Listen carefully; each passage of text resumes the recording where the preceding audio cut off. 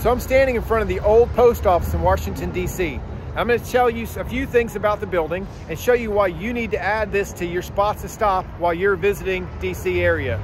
Now, I know there's a lot of things you want to see while you're here. This won't take long, and it's very cool, and it's definitely worth it. So let me tell you a little bit about the building, and then we'll go inside. I'll show you what's so cool to see. First of all, this was built during the Industrial Revolution. It took them 20 years to build it. And by the time they got done, it was kind of outdated already because they were building it for the post office. By the time they got done, it was outdated. So the post office only stayed about 20 years. After that, it turned into some federal offices. They needed a food court. They had a food court inside in the lower level. Other people would come in. The public was able to come in and check out the food court. They ate here. And then after years of that, it was old. They were going to demolish the building. They saved the building. Trump came in. He put millions of dollars in the building, made it a hotel. Since then, he sold that lease out to Hilton. They put the Waldorf Astoria in. Now let me show you what is in this building that you need to come see. There's a way, this is the best part, there's a way you can make your way to the top of the clock tower and get a bird's eye view of the city. And like a lot of things in DC, this is free of charge. And it's very cool. Let's go up there and check it out. Okay, so we're facing a building. We're gonna come around the Franklin statue and we're gonna walk around this right side of the building and make our way down to the side entrance. So as we come down the sidewalk, you see the sign for the hotel and a small sign right here saying the old post office tower entrance. This is looking back to where we just came from. All you do is walk in here and you make your way around these corners through these first set of doors on your left to go through security and up to the elevator. Now we're in the elevator and take a look at those beams. Those beams are over the first floor. They were there so the post office could walk on a clear floor to look down at the employees below to make sure they were sorting the mail properly. Come up and you take a look out from the top of the tower. Now there are just some wires just keeping you inside here, but as we look up you can see the Capitol building, you can see the FBI building. That's the old FBI building with the archives, National Archives behind it.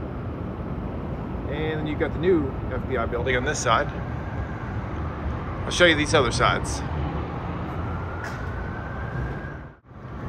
Okay, now as we look off this way, we're going to be looking out towards the airport. You can see the Washington Monument. You can see an airplane coming in, about to land over at the airport. Smithsonian Castle over here. That's the institution building. And the Museum of Natural History is right next to it. And the National Air and Space Museum is over there to the left.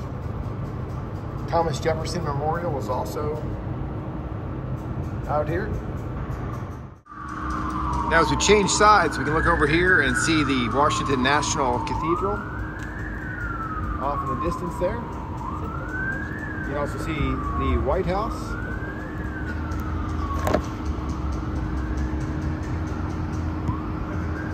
Washington Monument again over here to our left.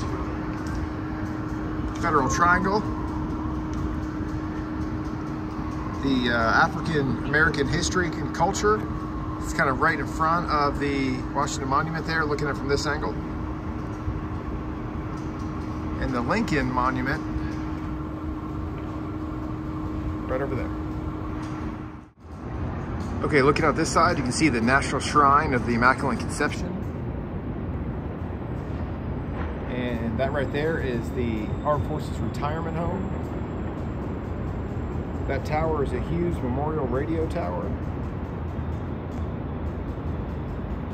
And just a bird's eye view of looking down around Washington, D.C. I'll show you real quick just how desolate this can be up here. This is a Friday afternoon and not many people know about this. So you come up here, small area, only 5 to an elevator. Come up here and get a top view of the city. We're back down here at ground level. And want to say thanks for watching. Thanks for supporting the channel. Hit the like button, subscribe. Remember, we're out here overcoming PTSD, figuring out different ways to deal with PTSD, getting out of our own heads, trying to become better people. Remember, it's not PTSD, it's PTS, and you're going to experience PTG, post-traumatic growth. Check out our channel for more traveling. Check out our channel for more discussions about PTSD, anxiety, stress, depression, all that kind of stuff. Again, thanks for watching. God bless, and I'll see you in the next video.